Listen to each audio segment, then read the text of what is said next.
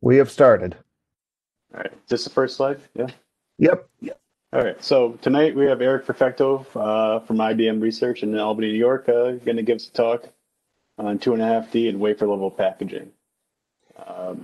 Representing in with cooperation from the IEEE EPS Mid-Hudson chapter, who has helped promote this. Go ahead to the next slide, Richard. So this is just the agenda, what we can look forward for tonight. And I'm going to say a few words here, and then we're going to move on to our presentation with the question and answer to follow.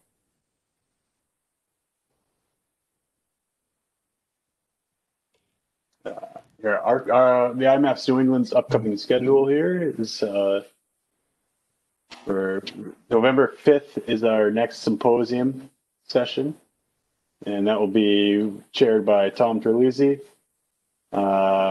Taking place at 1 o'clock in the afternoon. It'll be on Zoom, so anybody's welcome to attend that as well. You must pre-register, and that's on our RF and microwave session. So because of the COVID pandemic, we haven't been able to have in-person meetings or sessions, so we've gone to a virtual format for both our meetings and sessions, and we're alternating each month. So October is a technical meeting, which takes place in the evening. November will be a symposium session taking place during the afternoon, and that will continue on for the foreseeable future. Go ahead, Richard. Next slide. Okay, I'd like to introduce our speaker for tonight. Eric Perfecto has 38 years of experience working in microelectronics, first at IBM on the development of multi-level copper polyimide advanced packages for high-end systems, followed by the development of UBM and lead-free solder processes and yields for flip chip and 2D and 3D packages. As part of the IBM Microelectronics division divestiture, Eric moved to Global Foundries, where he established a silicon photonics packaging assembly line. He returned to IBM Research at Albany, working on heterogeneous integration packaging. He holds an MS in chemical engineering from the University of Illinois and an MS in operations research from Union College. He's the author of 79 technical papers, 4 book chapters. He served as the 57th ECTC General Chair, an IEEE fellow, elected Board of Governors member of the IEEE EPS, and an EPS Distinguished Lecturer. So before we begin, just a few comments. This presentation is being recorded, and you can check on our chapter website for the availability of the recording. It'll probably take a couple of weeks for us to get it ready for access. Usual etiquette for virtual meetings. I think everybody's used to this by now. Just to minimize the extraneous noise, I would ask everyone to remain muted while the speaker is presenting. For questions, there are basically a couple of ways to do it. After the presentation is finished and we're in the question and answer period, you can click on the raise hand option that you'll see by your name in the participant window. There is also a chat function on WebEx, which you'll see a little word bubble, and you can use that if questions occur to you while the presentation is going on. So with that, I would like to hand it over to Eric, and we'll get started. Oh, thank you, Richard. Let me come over here.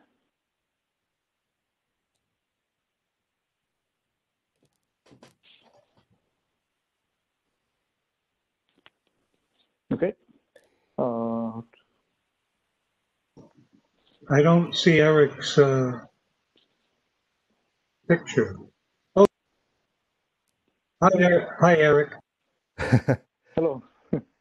Okay, so this is the in support. This talk is supported by the EPS Distinguished Lecturer program, and I would like to dive into the 2.5D and wafer level fan-out. These new technologies are really expanded the packaging portfolio tremendously.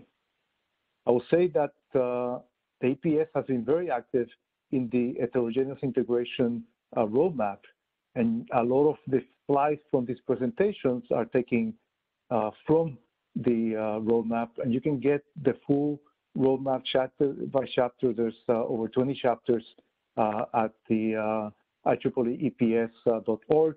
Just search for HI or Heterogeneous Integration Roadmap and you'll see it.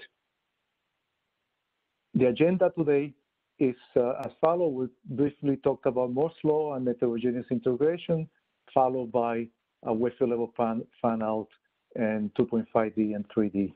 And finally ending with some ground rules and a summary. Now, the Moore's Law states that the number of transistors on a silicon chip will double approximately every 2 years. And that in turn translated into, in this particular chart, the calculations per second per $1,000 over here is shown in an exponential fashion, and this is really enabled the whole PC industry, etc., high-end processors to come alive. But this technology, meaning the semiconductor technology, is coming to a plateau. And now we're seeing that system-level integration through packaging is really carrying out the essence of the Moore's Law as we continue. Now, why is that? Mainly because the Moore's Law has reached a scale and performance limit, as well as very, very high development and fabrication and equipment costs, to the point that today there are only 3 fabs in the world that are really doing advanced nodes. And as you know, just this week or last week, Intel announced that it was vendoring out some 7 nanometer production to TSMC, and so the group is becoming even smaller. And you can also hear rumors of this U.S. Senate trying to get a package to promote the semiconductor industry over here at in the U.S. Now, packaging is really coming through to save the day, and that's the bulk of this presentation. And what you're seeing is really an increase in performance through an increase of wiring rules, interconnection wiring rules, that is allowing the chip-to-chip connection to be closer together. And it's the closer they are, the less thermal requirements are needed, and also reduction of the parasitics. So we also have, from a packaging perspective, an increase in I/O connectivity, and by that I mean the solder connection that goes from the chip to the next level of package is continuously reduced. The pitch used to be 150 for many, many years. It just stayed constant, and over the last 10 to 8 years of moving to 130. We have now 55 micron pitch in production with the HBMs. The high bandwidth memory is really a 55 micron pitch, and that is creating the need of how do we package this 55 micron pitch chip if the laminate and the package typically can only support the high wiring, high pitch of 150 or so. And so additionally, we are looking at 30 micron pitch and less than 10 micron pitch. So, and all of this is enabling heterogeneous integration. And heterogeneous integration is referred as the integration of separate manufactured components into a high-level assembly. What we know now is being called system in a package. Instead of having a package that will just take one chip into the organic package, etc., you have many chips that are now connected within a particular package or laminate. And you can have, these chips now can be of various nodes altogether, as well as have different components as MEMS or passive components, etc. So you are creating a package of all these various technologies, and that's what we can constitute a system in package. And an example of this is AAC listed over here. Now, in the mobile arena, all of these technologies are coming to concentrate to produce something that now is extremely advanced. And this is really the enablement of all these various technologies coming into a single highly functional product. This particular talk today, we're going to talk about these two elements, number 3 and number 6, in this particular chart. We're going to talk about basically the high performance elements of this system. Now, what I did over here is basically I moved or segregated the different product types. There are many product types. Here I'm talking mainly about the mobile application, the AI, and the low-end application, but I'm not really covering many other like automobile, auto, etc. So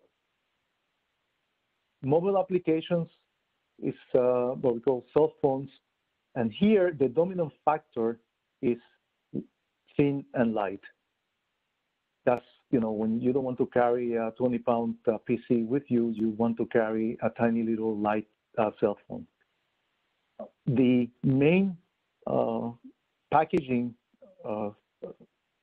technology that we use is really wafer level package, and this is a fan-in or fan-out wafer level package. They also have vertical interconnection, package on package, as well as in-chip integrated packages. So that's a mobile application. AI, accelerators, and servers, the dominant factor over here is performance and reliability.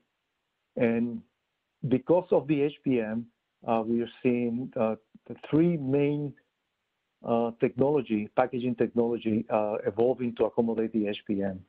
One of them is the 2.5D technology, which is basically a silicon carrier, and we'll talk about this later on.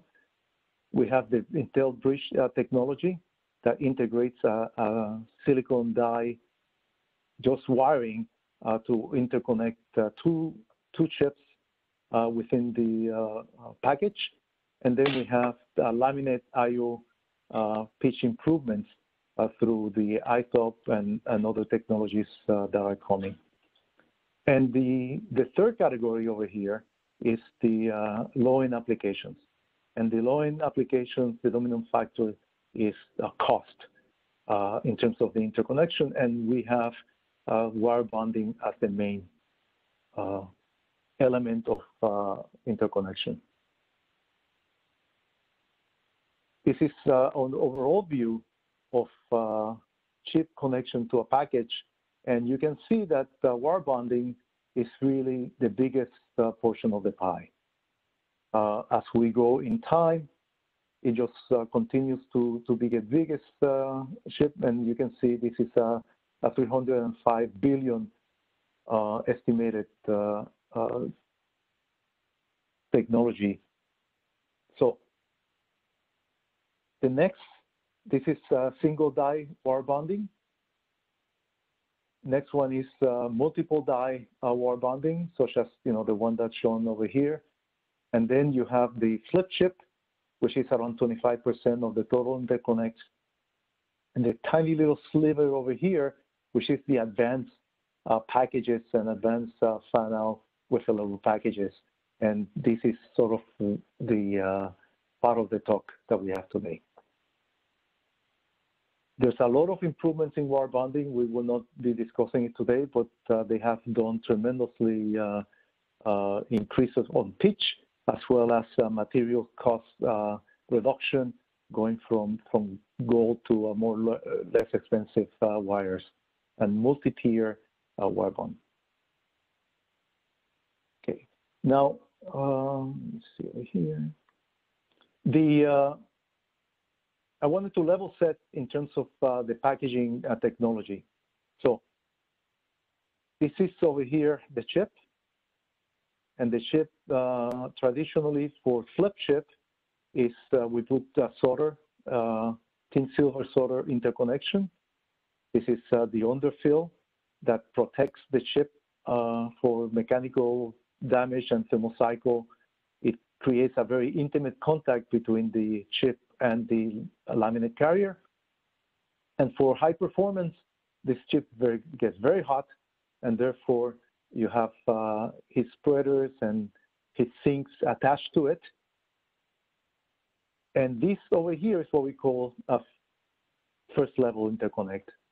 Then the second level interconnect is when you take this module, which is the chip connected to the package, and you connect that to the wiring board. And that's the second level interconnect. Now, this particular package could be ceramic, could be laminate, could be wafer level package, in which the chip is integrated within the package, it's not separated. And it could be an interposer plus the laminate. That basically means the chip connects to the interposer, and then the interposer connects to the laminate. So these are the main substrate carriers that are then connected to the wiring board. The connection of the chip through the package is done through reflow. In this particular example, which is the more typical example, what you have is your laminate package. This is an organic laminate that has copper wiring that uses to redistribute the chip pitch down into the bulk array. So you start with this particular pitch, and at the end you end up with a larger pitch that the laminate can then join to the board. The board technology doesn't support 150 micron pitch or 50 micron pitch, etc. And therefore you need to translate the pitch through the substrate, through this laminate, down into the board pitch. And so that's the main function of the substrate, and that is to carry the current and redistribute the pitch. In this case, what you see is that the package here, in this case is a laminate package, organic laminate, is larger than the chip and is tested a priori, as well as the chip is tested.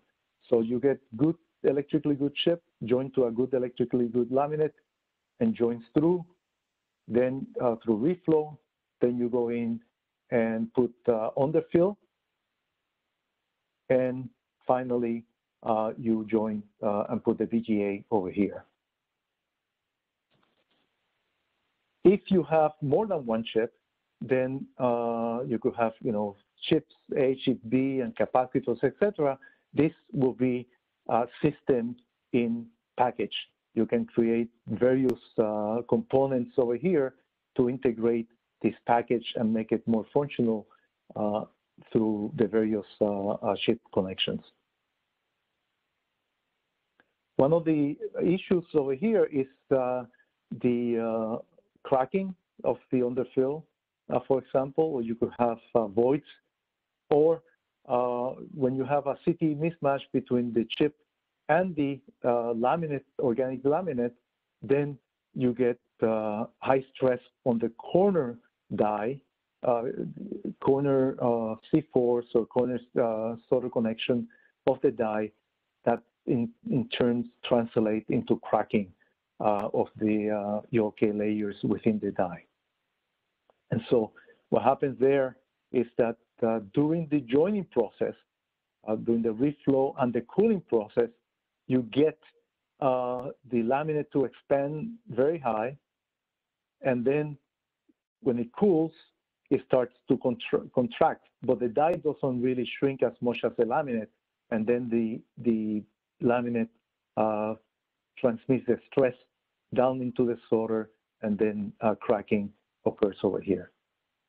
And so one of the elements that people developed is, instead of going through a reflow, is thermocompression bonding, which basically takes the die and hits just the C4, the chip gets heated and compressed down into the organic carrier over here. And by that, then the cooling of this process, since the laminate doesn't get heated to the same temperature as the die, the shrinkage of the laminate is much reduced, and therefore the stresses that are transmitted are much less. Another application for this technology is very fine pitch. If you have really very fine pitch, you need to have thermocompression bonding to be able to properly align the C4 or the micropillar into the laminate pad. Another key element that you see over here is the non-conductive paste. The non-conductive paste, in the previous slide, what you saw is that after you finish the chip joining, then you put the capillary underfill. The non-conductive paste in general is a material that enables you to serve as the underfill. So when you do the thermocompression bonding, you end up with a system that already has the underfill in it. And so this is really a very short cycle in terms of reflow process. It's a very, very short cycle, and you put a tremendous amount of force to basically make the interconnection. So that's a level set. Now let's move into final wafer level package technology. And in this particular scenario, what you end up with is that this is the end result. You start with a die, with the size of the die, and you end up with a micro VGA or some sort of balls that are the same dimensions of the die. And so the intent of all this is really to bypass the substrate, meaning joining this die into a substrate and then joining the substrate into the board. You bypass all that together and you put very large micro VGAs on top of the die so that you can now join this die to the board. And so the way that this is done is you start with the silicon wafer finished, then you put the copper wiring, which is known as the RDL, the redistribution layer, and finally you end up putting the micro VGA and doing the dicing.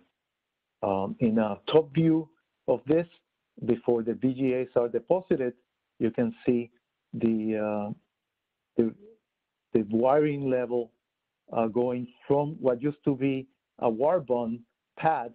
Typically, these pads will be wire bond into the board, but now you are redistributing them inside the chip so that you can put a flip chip connection, solder ball connection, and so as such.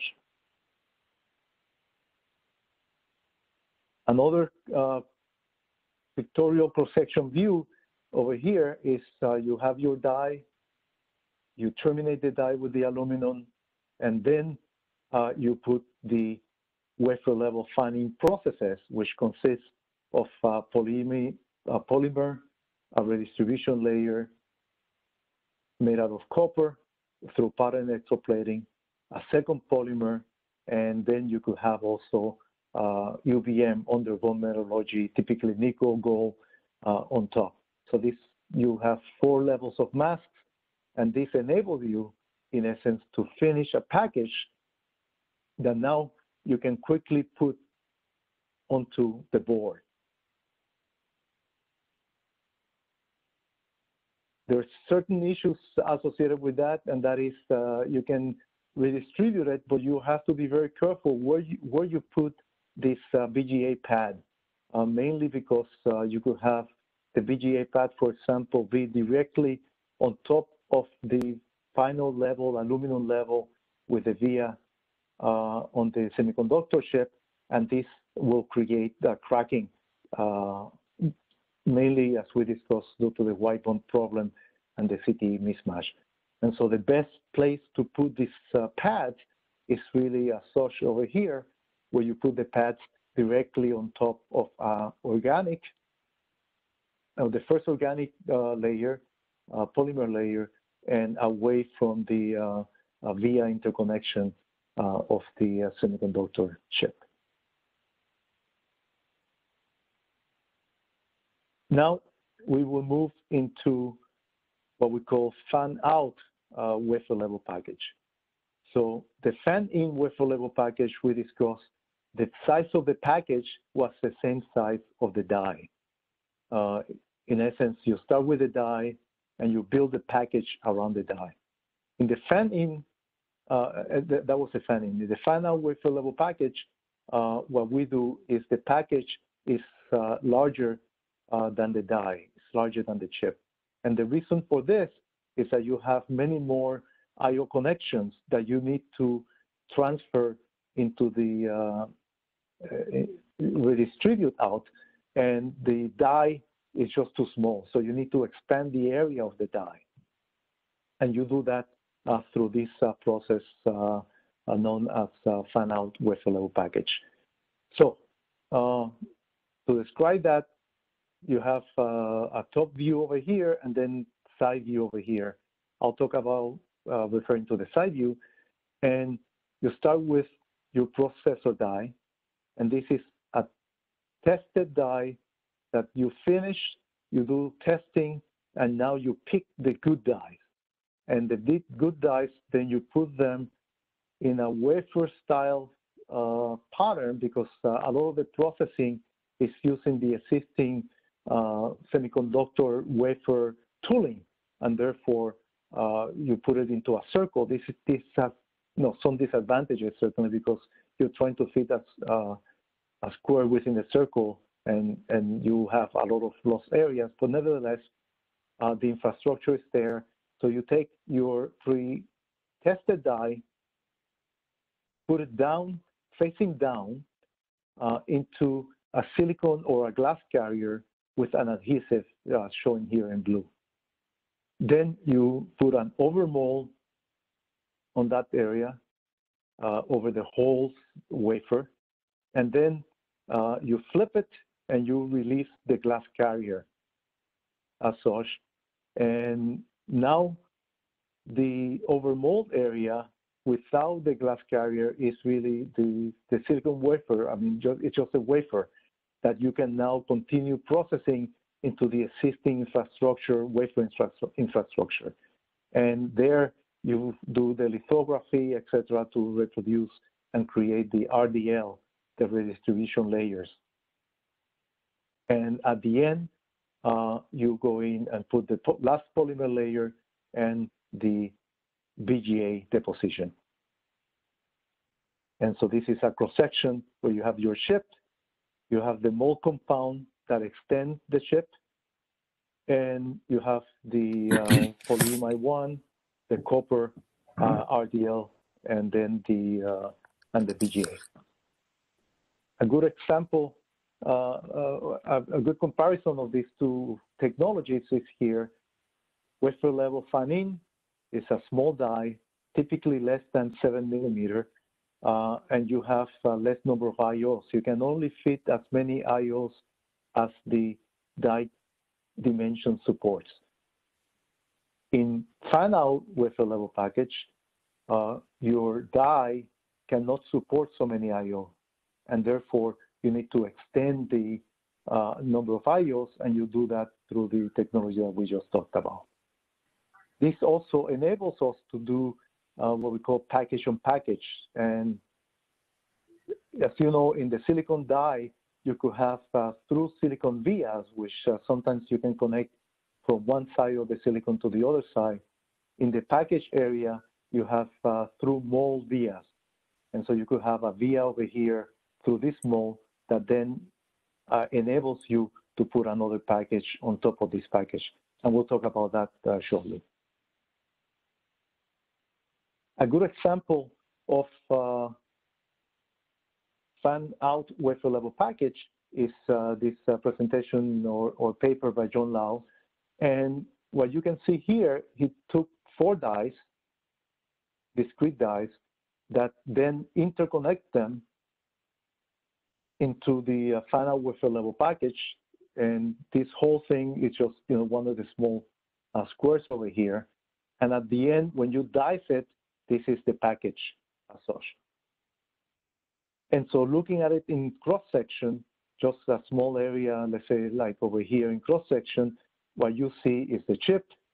You see that this particular application required 2 redistribution layers and 3 dielectric layers.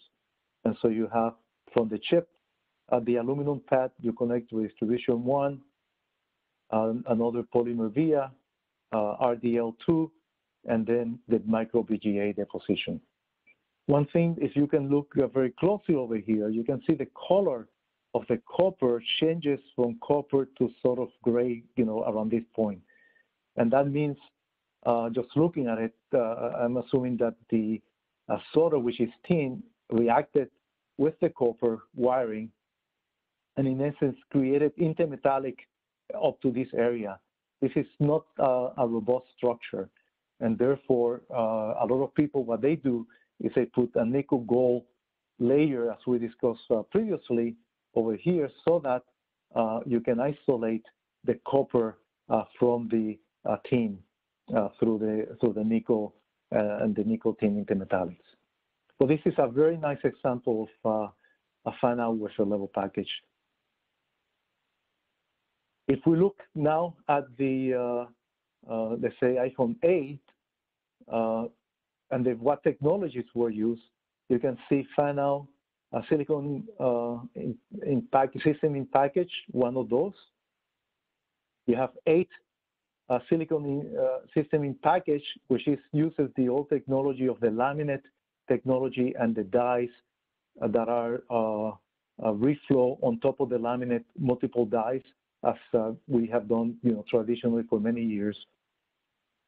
Then you have 11 wafer level packages, which is a chip scale package. Chip scale package basically means that it's a fan-in wafer level package. And so the size of the die is the size of the package, and then 2 memory dies. And so it's a very, very good use of this technology. Now, I wanted to explore more of the of the wafer level package technology, and we'll have new terms over here. The first one is chip first, face down. Chip first, basically I put the chip first into the carrier, and this over here is what we already talked about. We take the chip, we put it into the carrier, we then overmold, release the carrier, and do the RDL and put the BGAs. So this is, and then do the dicing. So this is what we already discussed. This is chip first, face down.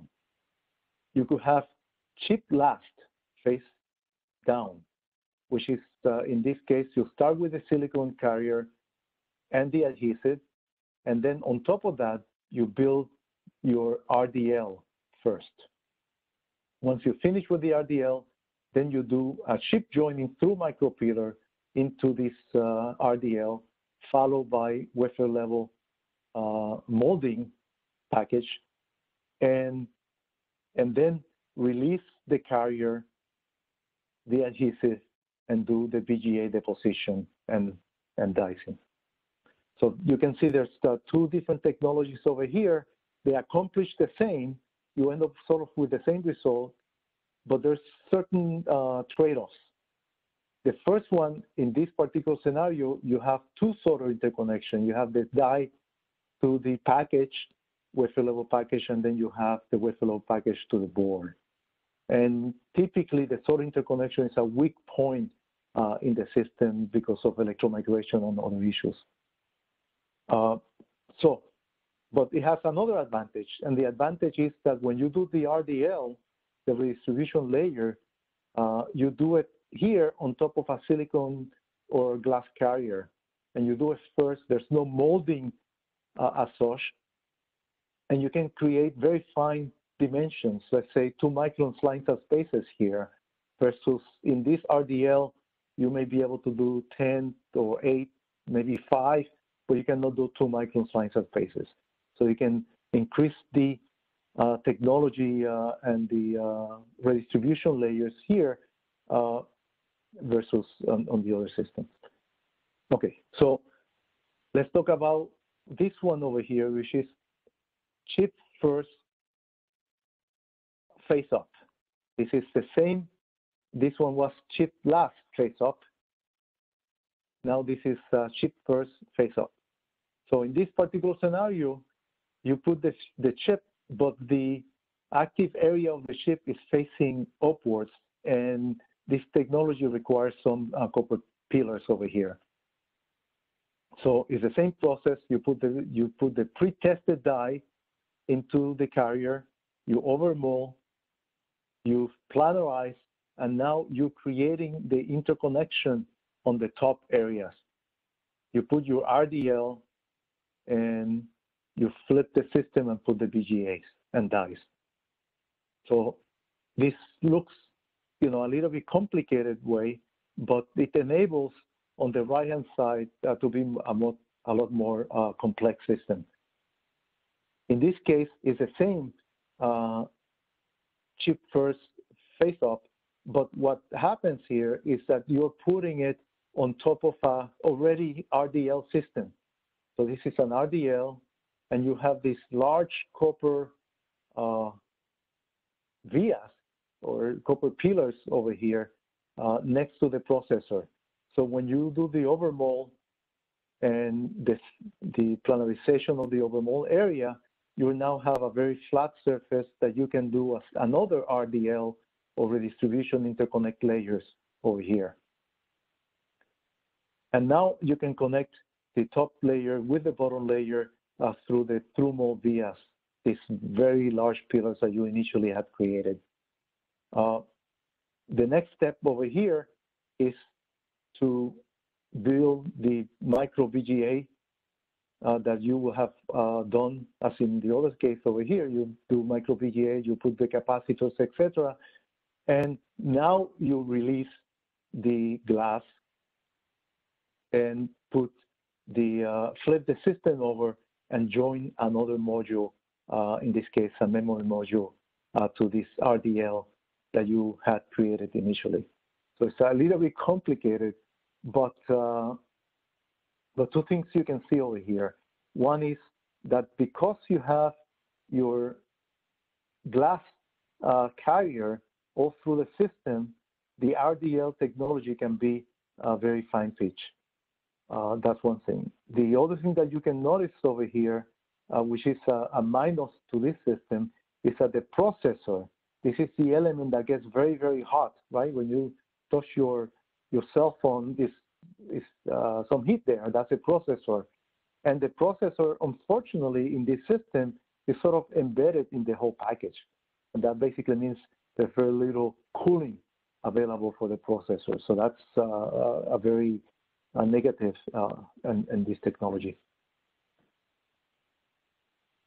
Now, the through-mold via that we talked about was this one over here, in which you first have your very large copper pillar in the mold. But there are many other technologies that you can use and that are available. For example, you could do the full mold fill and then laser ablate through that mold area and electroplate copper fill this. So that's one way.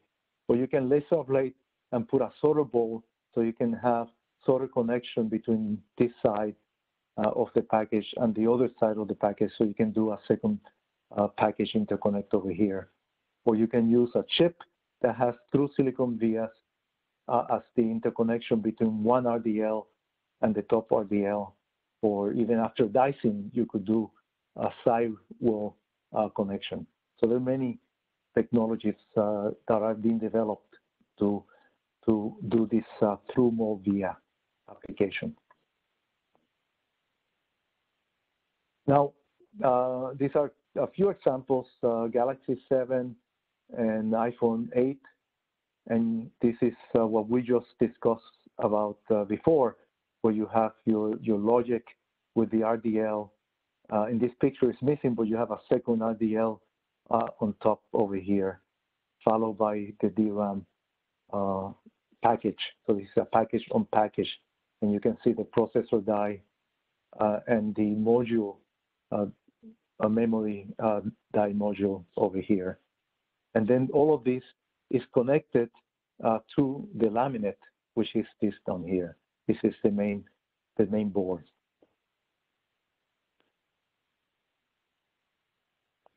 Some issues that come about, and that is that in general, because of cost issues, the initial technology that was developed is that the board connection, the package connection to the board was not underfill. And if you don't have underfill, that basically means that if you drop your cell phone, then this solder could crack.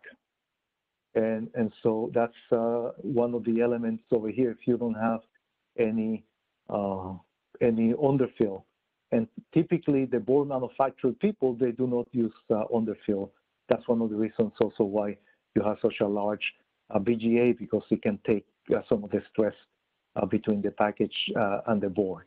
But more recently, some people are introducing underfill because you can get severely cracks through the thermal cycle or the drop test. Another advancement in this area is the large format application, in which instead of doing a circle processing, you do a very large area application as such. And so there's a lot of work, particularly in Fraunhofer, developing this technology. And so a summary for the wafer level package is listed here. Basically, there's a lot of challenges. You need the RDL to be low temperature RDL. You have a lot of wafer warpage, which has handling issues, pattern recognition for the exposed tool. The thinning and the dicing defects can create cracks, which creates also reliability issues in the wafer level package.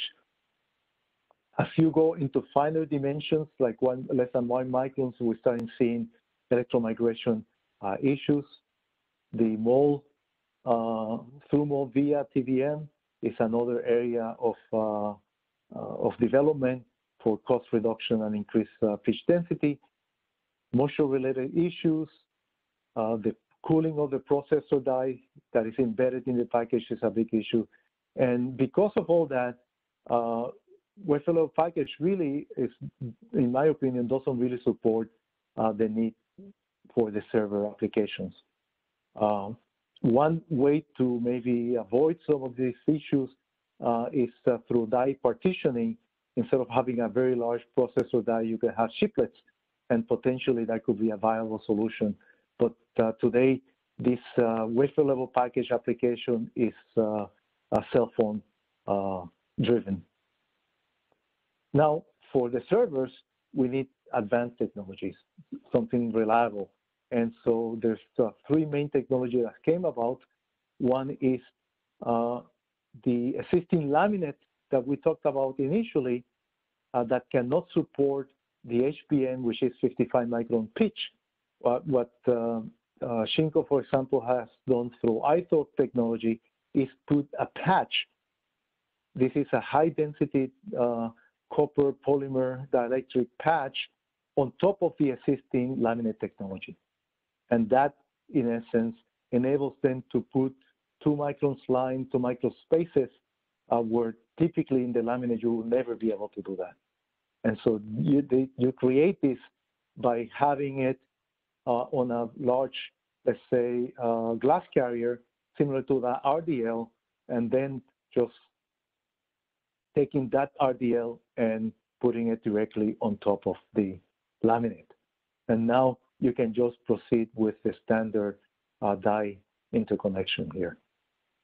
Intel has done something similar, but any technology, and what they do is they embed a silicon chip over here, very thin silicon chip, and all it has is X or Y wiring levels over here that connect this bump to this bump. It just interconnect two different dies.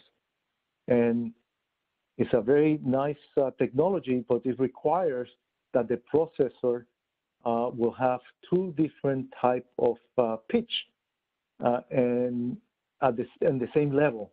And this is also very tricky to fabricate.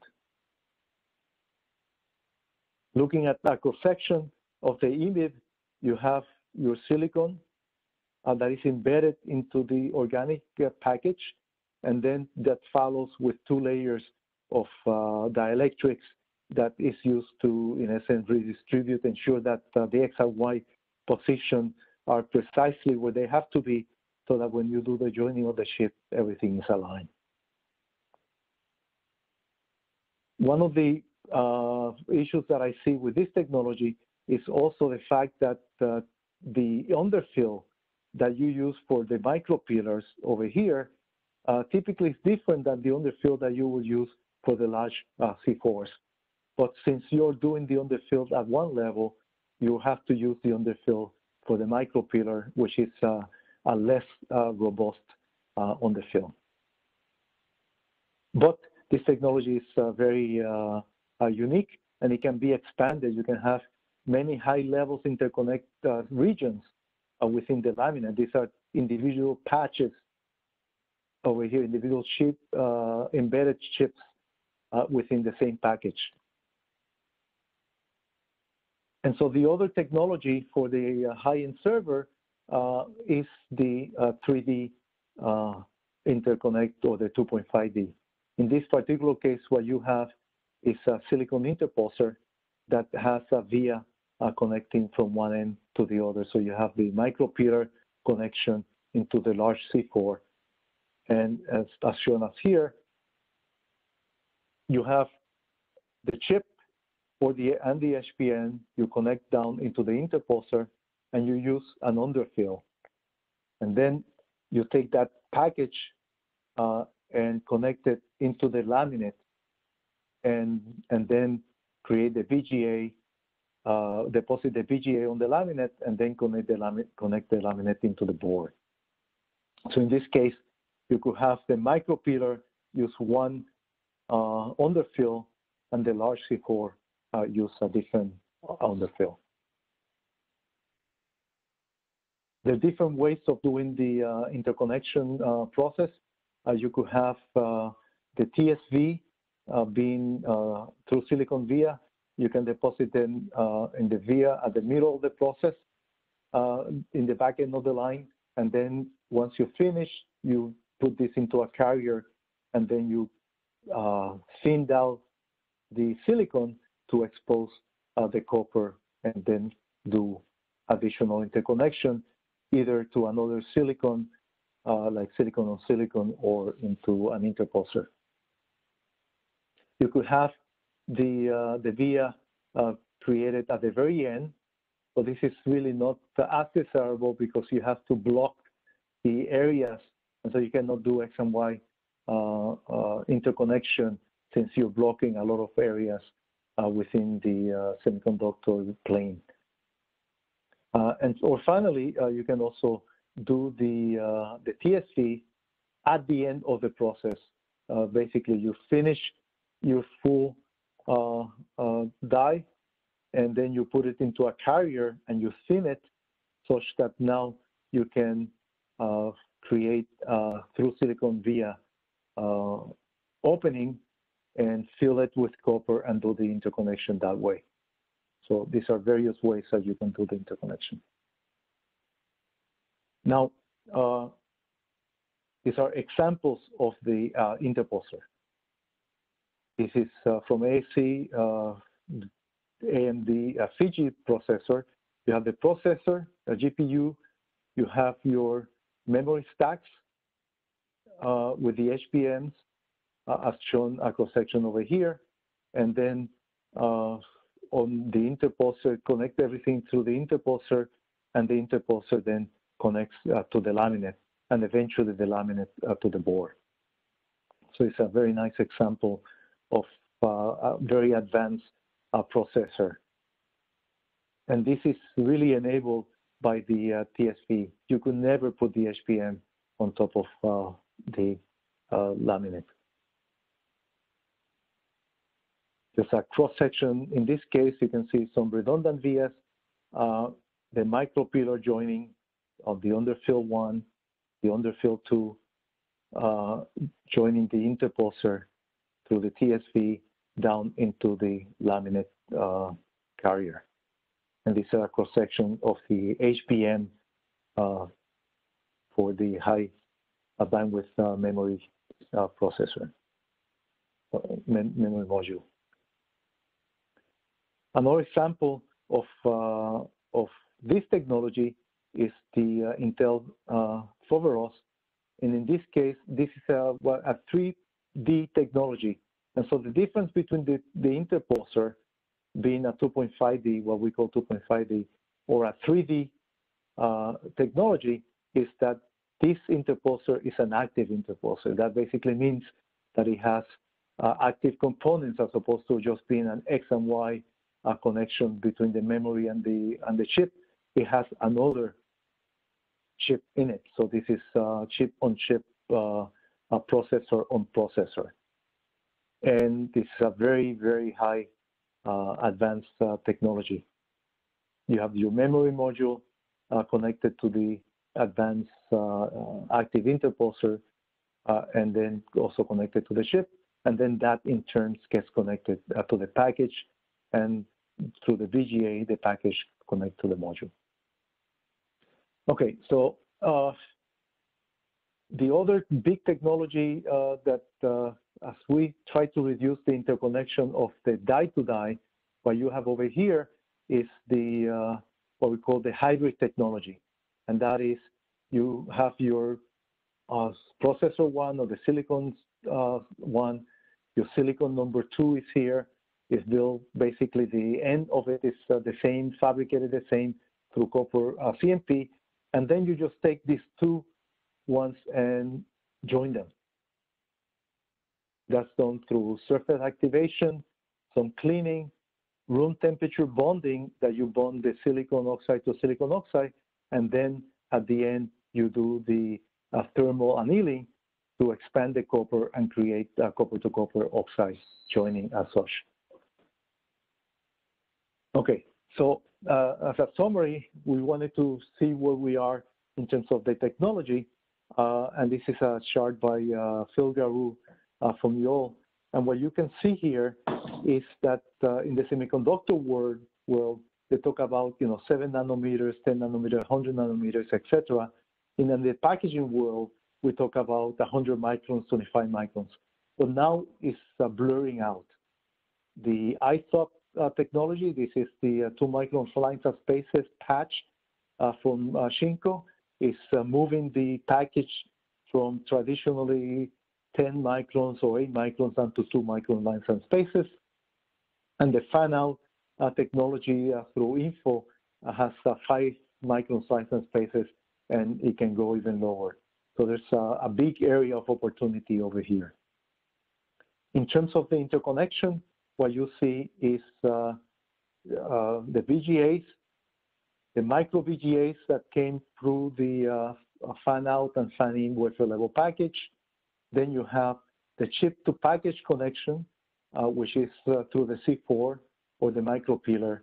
And finally, the chip-to-chip connection that could be the micropillar, like the Intel 3D technology, or you could have like a Sony image sensor copper-to-copper hybrid bonding. So that's an overview of how we are moving really in time and the technology trends. And finally, as a summary, you can see that there's a lot of opportunities coming ahead in terms of the packaging world. We just covered a couple of them, but you can see how optical interconnection is coming and many other technologies that you can now integrate within the package. That concludes the presentation. Thank you.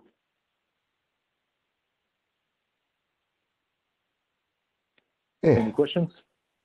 Thank you, Eric. I can start with one. Actually, I have two.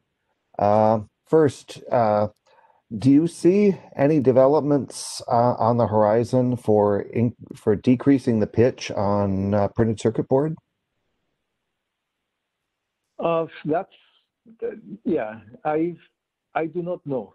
I'm not really involved in that area, but you can see that the package itself is able to create the interconnection to the printer circuit board as relates to the micro VGA, right? Remember, some time ago there was only very large VGAs, but now we're going into the micro VGAs, and that is has driven already interconnection improvement within the board.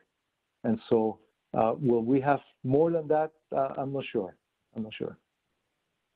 But if there's a possibility on that, then that will certainly extend the size of the laminate that you can now join into the board. Mm-hmm. And my second question would be, how will the advanced packaging structures adapt to the higher frequency band of the 5G spectrum?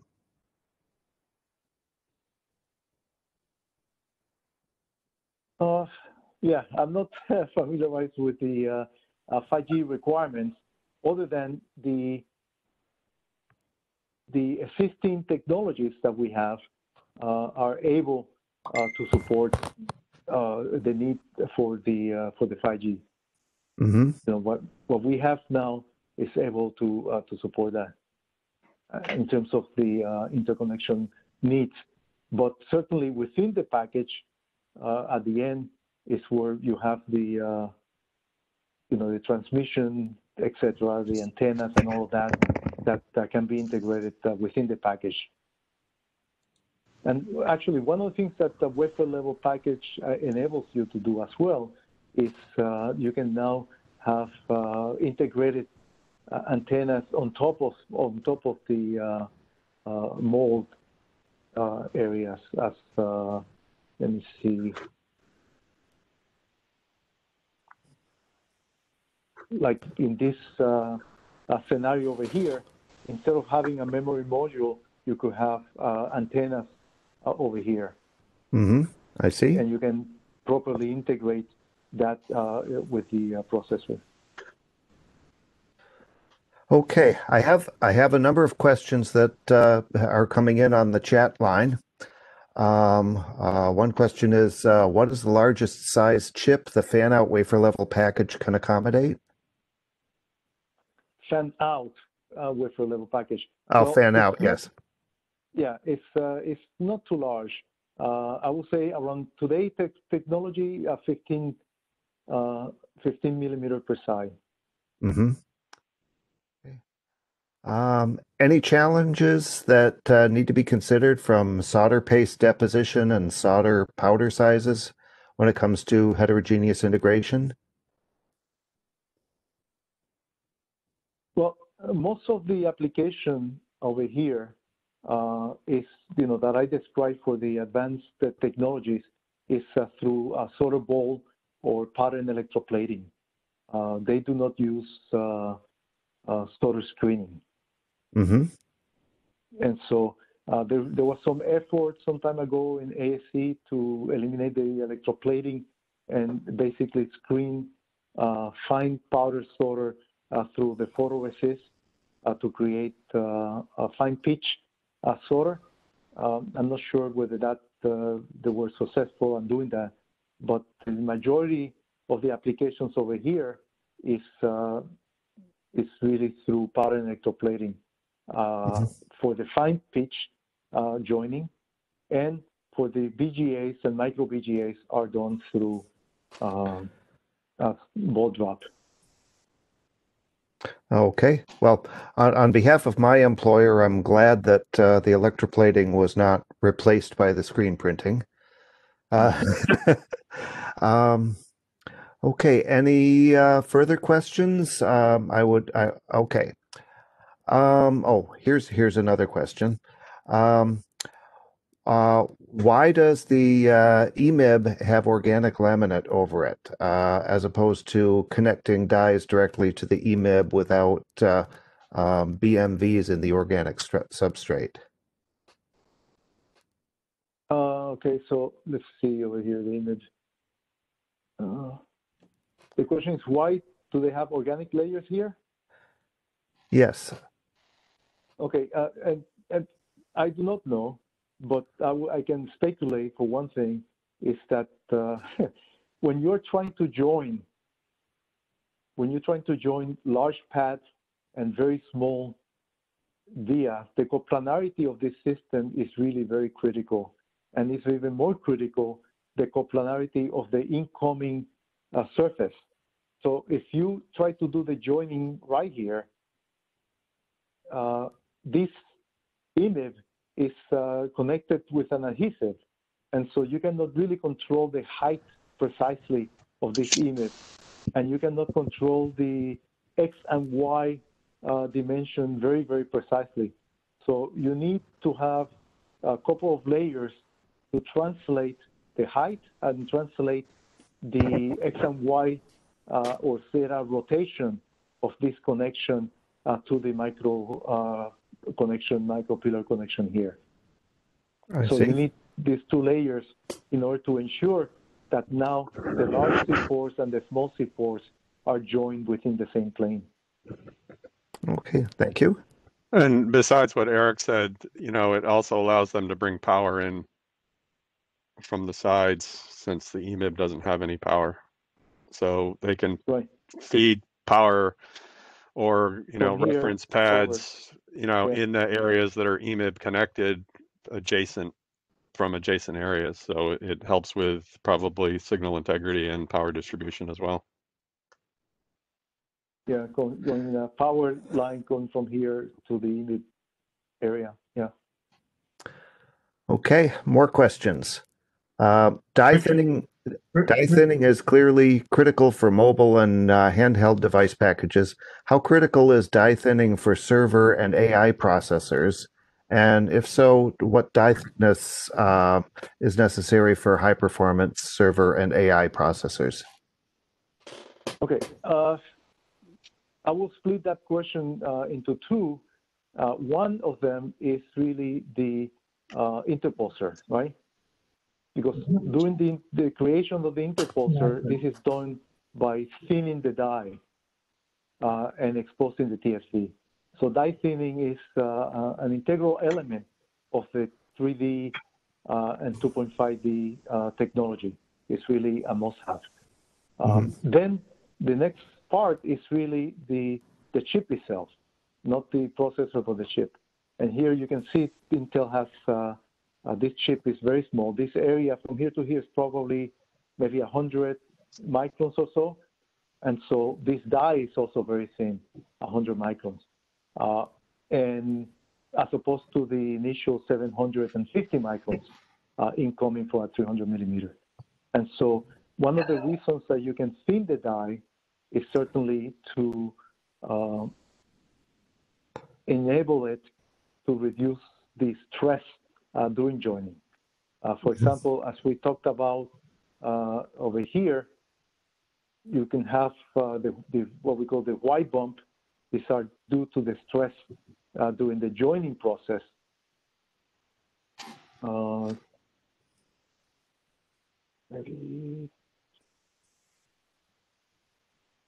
When you take the die and you join and you start to cool, the CT mismatch between this laminate and the die is quite a bit, 18 versus 2.6. And what happens here is that the laminate starts to warp. And the die, if it's very rigid, it will, in essence, start taking the stress on the C4. However, if you have a very thin die and the laminate works, the die is able to work with it. And that will, in essence, reduce the stresses over here. So as you have larger and larger dies, you basically have a need to thin the die so that to reduce the stresses of the die at joining. Assuming that you're using this technology, I mean, you could use the thermocompression bonding and etc. So but in essence, die thinning is a very key element of HI. Okay, thank you. One more question here in the chat window. Actually, a couple more. Can you say what types of materials are used for the molding compound? No. They're epoxy type of materials, but with silicon on them, and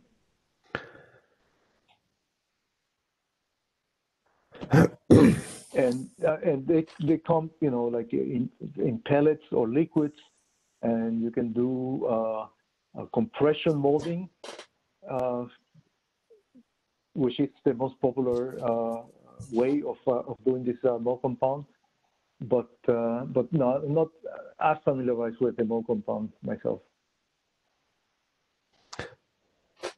Okay, thank you. I see one more here, and based on your slides, it seems there's no place left for wire bonding for interconnections, and is that true?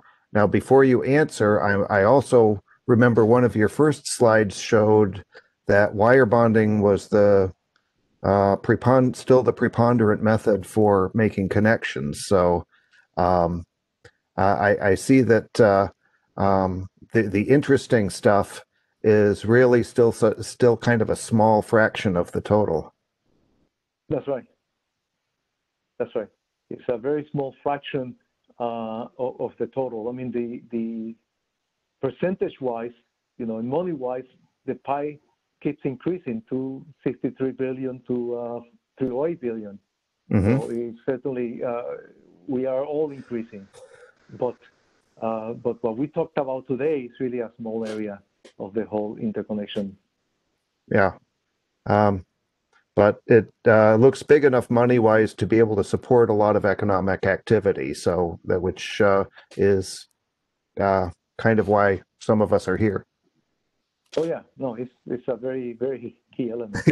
And as you can see, there's tremendous amount of process. You may want to have someone to talk about this technology, wire bonding, because there's tremendous amount of inventiveness going through these multi-die components. Yeah, those are some amazing pictures. Okay, so I want to thank you for your presentation and for taking on all of the questions afterwards. It's too bad we. I'm afraid if we all unmute to applaud you, it's going to be a horrible cacophony. But No problem. But thank you very much. So.